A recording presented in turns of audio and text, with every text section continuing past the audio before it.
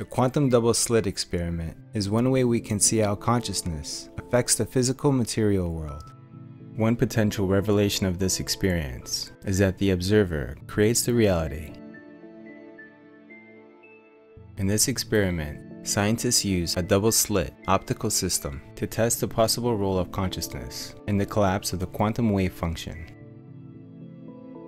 They had predicted that the ratio of the interference patterns, double slit, spectral power to its single slit, spectral power, would decrease when attention was focused towards the double slit as compared to away from it, yet found that factors associated with consciousness significantly correlated in predicted ways with perturbations in the double slit interference pattern.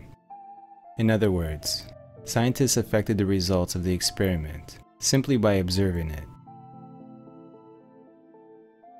Observation not only disturbs what has to be measured, they produce it.